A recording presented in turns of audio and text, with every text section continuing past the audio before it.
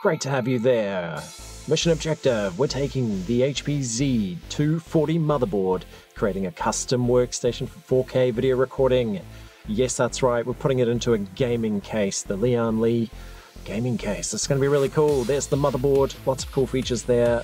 This is going to be a tough project, 4 phases in fact, but eventually I think it runs. Yeah, that's definitely running there. Awesome. Top secret project. Let's see if we can finish this off. Phase 2. Motherboard test fit. We're also going to put in the power supply and a couple of bonus bits there as well. So keep an eye out here for the case itself. If you haven't seen that video, check out my previous video on the unboxing of this beautiful case. Really, really cool. Lots of features there and lots of options. Now let's have a look at this motherboard a bit more closely. So what do we need to do? Well, there's lots of cool features on this motherboard. We have our chipset, M.2 slot, 4 PCI slots, and very, very capable 4 DIMM modules there. Wow, that's cool. And yes, you heard right, it's got a native M.2 slot. How cool is that? Now, lots of CPU options there. Some of them I haven't actually been able to confirm online, but they may well work. They're using the same motherboard socket. Lots and lots of good options there. Now, what else do we have on this motherboard? Well, lots of SATA ports there as well. Now, our key objective here is to try and get these motherboard standoffs to actually align with the somewhat, shall we say, non-traditional HP mounting locations. That's okay, we can figure this out. Now, I highly recommend that you use a spanner that's appropriate for the job right now, just using a pair of pliers. So you can see some of the mounting holes there, the others are off camera. But nonetheless, we're trying to get this one to align so that we can secure the motherboard. Now these are pretty important, it helps to keep the board in place. Obviously there'll be quite a bit of mass once we load it up with other components. We do want this to be fairly secure, also serves as grounding locations. So quite important to make sure we get a good fit here. So doing some test fitting, make sure you got the right hardware for the job. Thankfully this case was supplied with lots and lots of hardware, otherwise I probably wouldn't be able to use the HP original equipment. Okay, bit of a fumble here. Oh, that's not good. Magnetize that screwdriver, very important.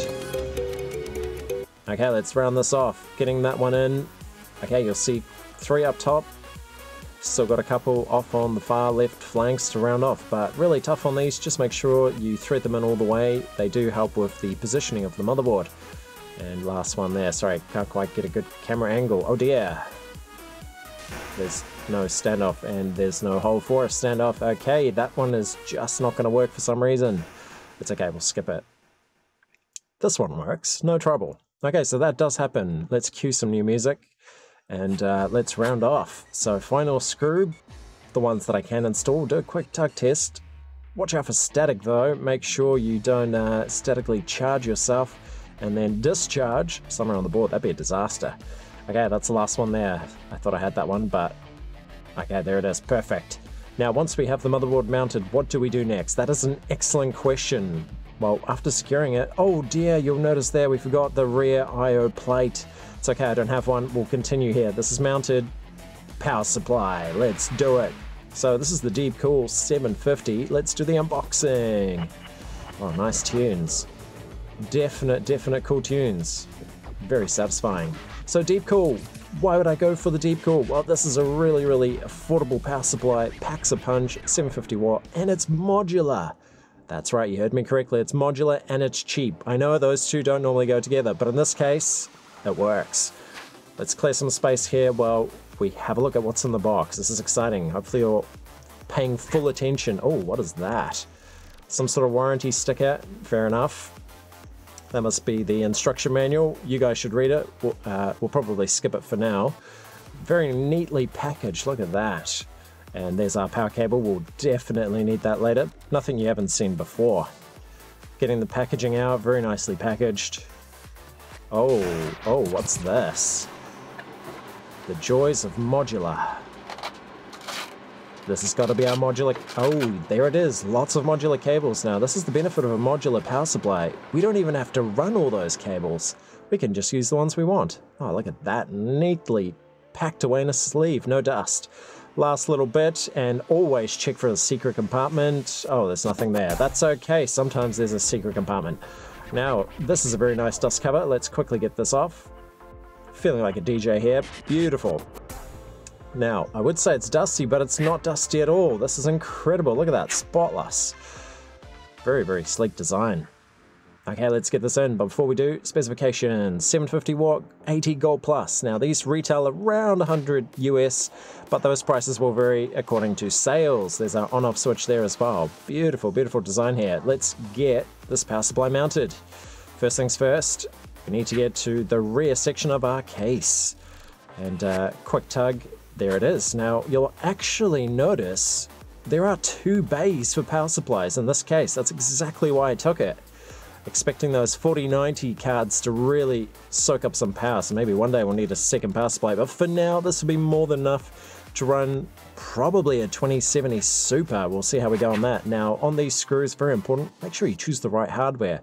That wasn't the right one. Now while I solve some really complicated equations here, I'll leave you guys to marvel at the calculations. So first one here, Pythagoras. Okay, we definitely need to keep an eye out for some quadratics, maybe a little bit of calculus. Oh, integration, differentiation. We may need to solve some bigger life problems here as well. A little bit of DNA there, and even the atomic molecule. Oh, there it is. I got the right screw. Perfect. So we'll quickly thread these in. Very important to get all 4 mounted. That does keep that power supply neatly in place. Okay, almost there, 1 to go. Now, if these do feel like they have a little bit of resistance, you've probably got the wrong hardware, so definitely double check it. Perfect. Now, we can't switch it on yet because we're missing our modular cables. Oh, what are these? Okay, this one's completely redundant on the Workstation motherboard because they do not have an internal USB 3.1 header, or at least not to this form factor. Okay, there's our 3.1 header. We've got our speaker cable, power cables. Okay, everything's there. This is excellent. Now, while I do some neat wire tuck, you'll see the fans going in. Let me show you some of these components. This is a Western Digital VelociRaptor, very, very capable, over 9,000, well, 10,000 to be precise, RPM hard drive. How cool is that? Bit of a retro kickback. They're a little aged, but still works really well. And we also got our Wi-Fi card. Why not? Really, really capable. Now, while I sort out the mounting, very cool hard drive mount there. Sorry, I'm going to hijack this video to show you some future content. This is just too cool not to share. Check this out. Yeah, sorry about hijacking the video there, but check this out. This thing, it's got USB-C port and 4 USB 3. Ah, sorry, let me zoom in a little bit. You can't see that very well from there. Sorry, completely hijacking this video. Check this out. That is such a cool PCIe adapter. We have 4 USB 3 ports, 1 USB-C. And we even have this little adapter. This one just slots into a PCI slot, doesn't actually occupy one, has an internal USB 3.0 header, giving us 2 USB-C ports from that same adapter. How cool is this? Sorry, I'll let you get back to your previous video there. My bad.